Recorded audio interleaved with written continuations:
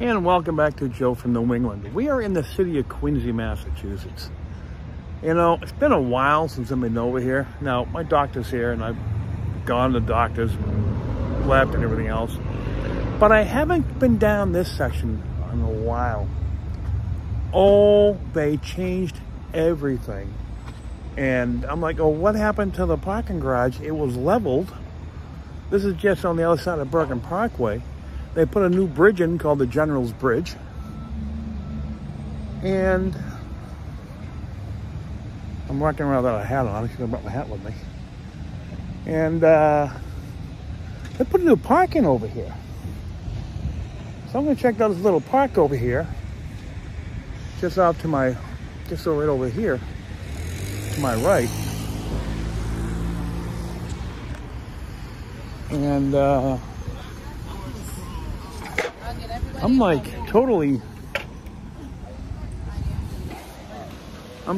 at awe over this. This is beautiful. No, let me show you here what's going on. So we're at McConville Way, okay? That's a new bridge. Okay, Star Market's right over this. That up there is Burgin Parkway. This is a new bridge. There's the old bridge that went over to Star Market, and that bridge is new. So they built a beautiful, beautiful park here, right across from the Generals Bridge. And yeah, I'm like in awe. This wasn't here 10 years ago. They did a lot of work down here. A lot of work. You know? They moved the unemployment office too. I just found that. Literally, I just looked left and found it. And they got a beautiful little park here. Let me show you what's here. Okay. This is General James C. McConville, United States Army.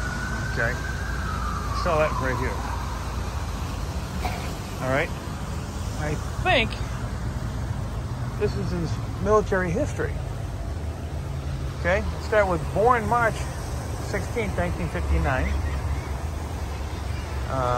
Raised here in Marymount section of Quincy, Mass. Okay, 1981 graduate United States Military Academy at West Point. That's the year I graduated high school. So he graduated West Point, okay, in 81. And then it comes back here, shows Master Army Aviator qualified in the AH-64D Longbow Apache, the OH-58 Kiowa Warrior, and the AH-60 and the AH-1 Cobras. Okay. 1998-2000, commander of the 2nd Squadron, 17th Cavalry Regiment, 101st Airborne Division Air Assault. Now I'm reading this as I'm going, so it starts with at the lower step. 2007-2008, Deputy Commander General, support of the 101st Airborne Division Air Assault. Actually, I missed them here. 2002 to 2003 first, should be first, to be commander of the 4th Brigade, 1st Cavalry. 2004-2005, commander of the 4th Brigade, 1st Cavalry, in Iraq. Okay. They say 2007-2008, Deputy Commanding General Support, 101st Airborne Division Air Assault. 2008-2009, Deputy Commander General, Deputy Commanding General, support of the CJTF 101 in Afghanistan.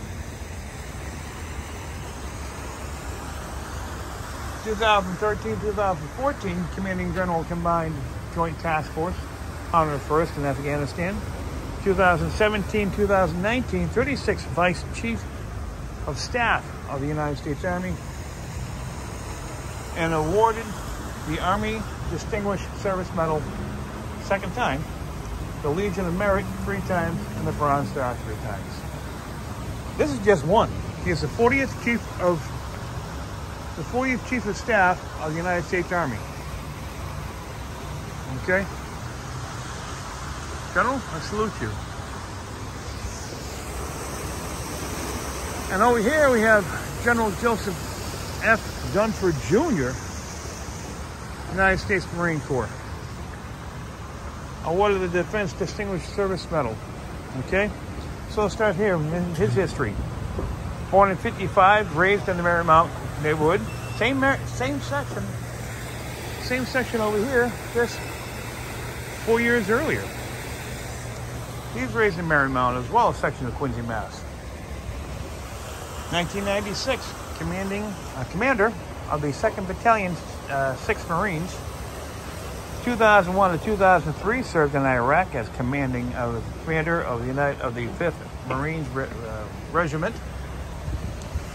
2009-2010, commanding general of the,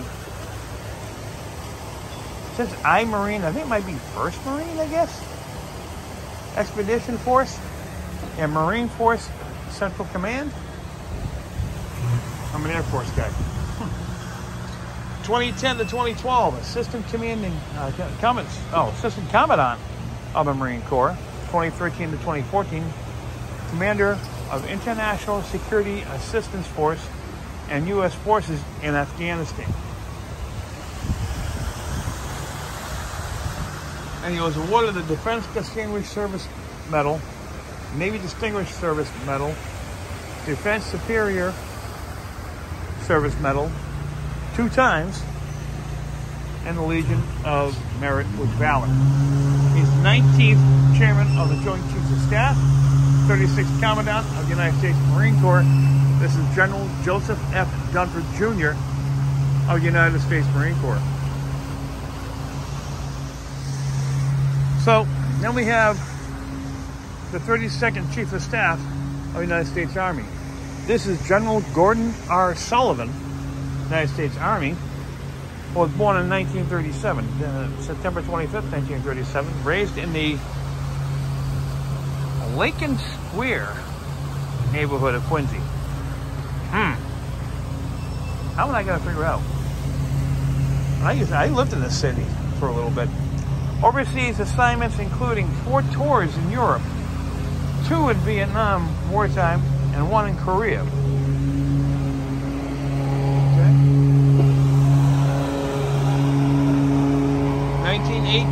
1981 to 1983, 1918, yeah, right. 1981-83, year I graduated, a couple towns down the road. Commander 1st Brigade, 3rd Armored Division, and Frankfurt, Germany. 1983 to 85, Assistant Commandant, United States Army Armor School at Fort Knox, Kentucky. 1987-1988, Deputy Commandant, United States Army Command and General Staff College at Fort Leavenworth, Kansas.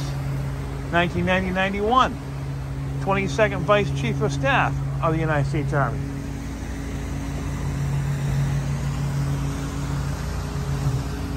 He has received the Legion of Merit, Bronze Star, Purple Heart, and Combat Infantryman badge. Sorry about that, I had a choke here. And awarded the Defense Distinguished Service Medal, Army Distinguished Service Medal, and Defense Superior Service Medal. This is General Gordon R. United States Army. He was the 32nd Chief of Staff of the United States Army and the Commanding General of 1st Infantry Division, mechanized at Fort Riley, Kansas. Again, General Gordon R. Sullivan.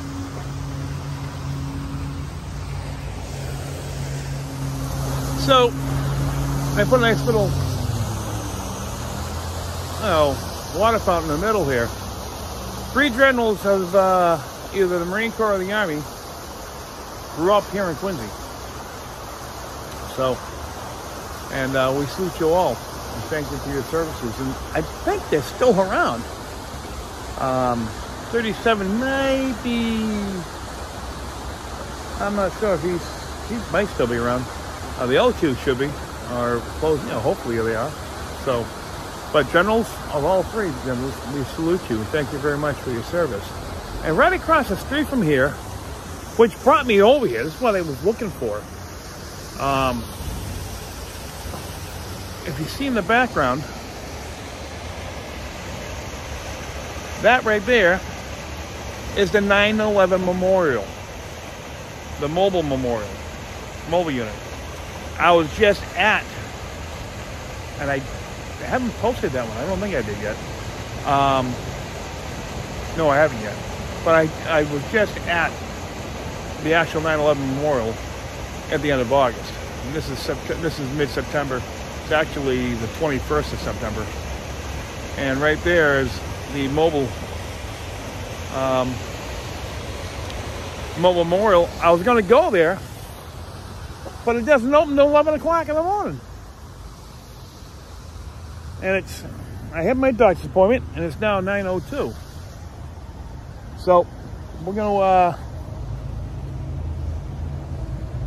I'm going to see if maybe I can peek in there. I don't think it's open though. No, it's not. So, but hey folks, thanks for watching this little clip. City of Quincy, they've done, I'm going to take a little more driving around. I might give more footage. But listen, oh, what's this? I got a plaque over here, a plaque here. Plaque on this one too? Yep. Oh, wait a minute. Yeah, wait a minute. There are 3 other statues over there. I forgot about that. Let me get back over here and get these statues. So.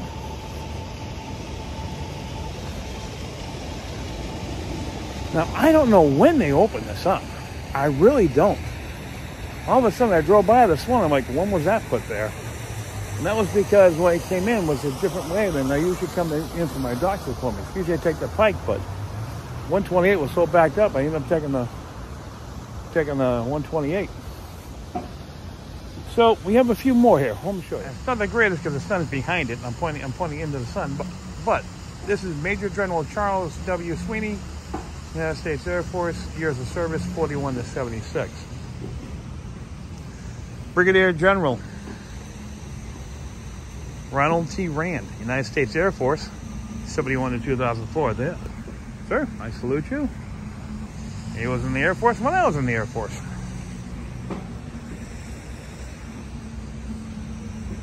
Major General Francis M. McQuinn, United States Army National Guard. Years of service 81 to present. Doesn't have a year, what year he got out.